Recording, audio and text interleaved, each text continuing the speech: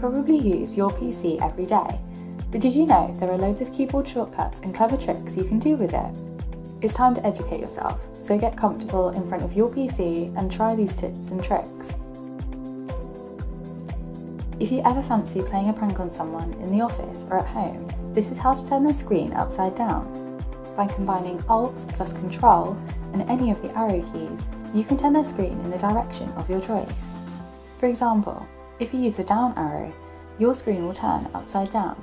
If you use the up arrow, the screen will correct itself. It's as simple as that. If you're worried that your boss will catch you on your favourite shopping site when you should be working, then as soon as you see them coming, all you have to do is use another clever keyboard shortcut. Hit the keys Windows plus L to close everything in a split second. All they will see is you beavering away like the hard worker that you are.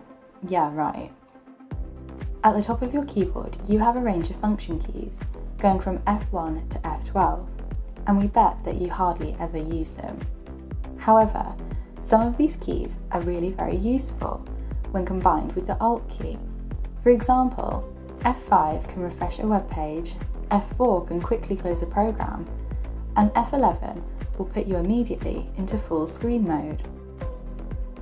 We're not all equal when it comes to our eyesight. The good news is that there's a specific function hidden behind your keyboard keys to help you see things much more clearly. By pressing on the Windows and plus keys simultaneously, you can magnify things. Simply use Windows and the minus key to reduce things again. All you have to do is find the size which suits you. Rather than scrolling through all of your open tabs, you can quickly navigate to a specific tab as long as you know its position. For example, clicking Ctrl plus 4 will jump to tab number 4 from the left. With Ctrl plus 9, you will jump to the very last tab, no matter how many you have open.